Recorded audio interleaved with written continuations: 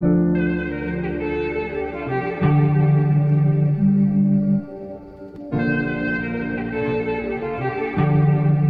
everyone, these are the freewheel glow mist filters and they are fantastic. They attach magnetically to the lens and reduce contrast, soften highlights and remove the clinical digital sharpness found in new cameras, creating a soft, cinematic look. A quick disclaimer, Freewheel sent me these filters for review, but this video is not sponsored. All the opinions in this video are my own personal opinions. With that said, let's start. The installation process is quite simple. Screw the included base ring onto your lens, then magnetically attach the filter. I mounted these filters on my Sony 20mm f1.8 lens and it works flawlessly even with the lens hood. However, with the lens hood attached, it takes some effort to remove the filter or the included lens cap. And if the filter is removed from the lens while the lens cap is still attached, removing the lens cap becomes more difficult. You'll have to use your nails to do it. You can also stack multiple filters that support the Freewheel quick swap system at the same time. Furthermore, the front of the main filter has a thread that allows you to screw in filters from other brands. As you can see, I screwed a Sandmark and Diff filter onto the Freewheel glow mist filter and it works perfectly. Let's take a closer look at what these filters do. I have the 1/8 and 1/4 mist filters, but Freewheel also offers a 1/2 mist filter if you need. Okay, so this is how it looks like without using any filters at all, straight from the camera. I'm using the Sony a7 IV and the Sony 20mm f1.8. Now let's put on the 1/8 filter and see how it looks like.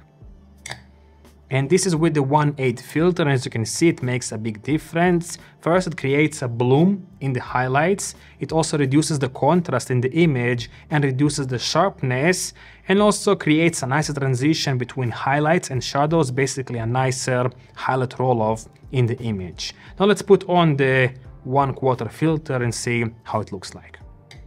Boom! And this is with the 1/4 mist filter from Freewheel, and as you can see, it's a bit more intense than the 1/8 filter, but still not as intense as other mist filter I've tried in the past, like from KNF Concept.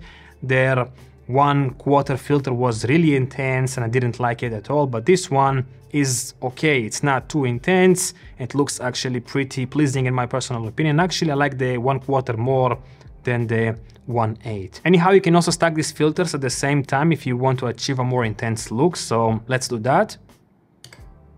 And this is a bit too much for my personal taste, but maybe some of you will like it. Anyhow, let me show you a couple more side-by-side examples.